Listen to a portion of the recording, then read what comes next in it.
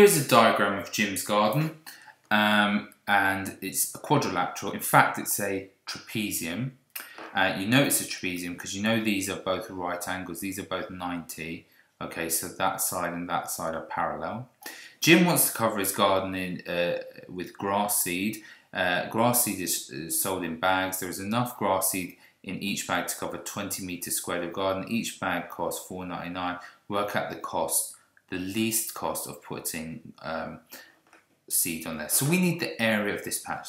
We need the area of this, and it's a trapezium. Okay, and you will see the following in your formula booklet. So if you go to the front of your formula booklet, you see that there. It says that the area of a trapezium is this formula, and what that basically means is the two parallel sides, you add them up. So you add up the two parallel sides, this and this. You multiply it by the perpendicular distance they are apart.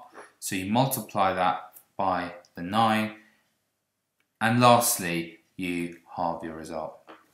So the area of a trapezium in this case, let's do it. Well, it would be a half multiplied by 12 plus 18. And 12 plus 18 is 30. Multiplied by the height, which is equal to 9. Okay?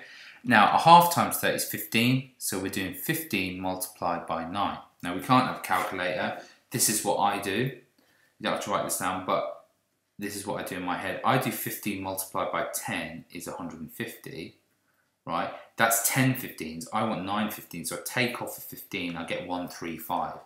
So this is equal to 135 meters squared. Now, therefore, each bag covers 20 meters squared. So how many bags? How many bags does he need? Well, he has to buy whole bags. 7 bags will get him 140 meters squared. So he needs 7 bags because 7 times 20 is 140 meters squared. So the least cost, the cost of that, well, he wants to therefore do 7 multiplied by $4.99. Again, let's use some number sense. Let's instead do 7 multiplied by 5, which is 35. And then what we need to do, we need to take off, that's 7 times £5. We need to take off, we've counted up a penny 7 times. We need to take off 7 pence there. So that's going to be equal to 35, and we're going to subtract 7 pence. So it's going to be 34.93. So the cheapest he can get it for is £34.93, and we're done.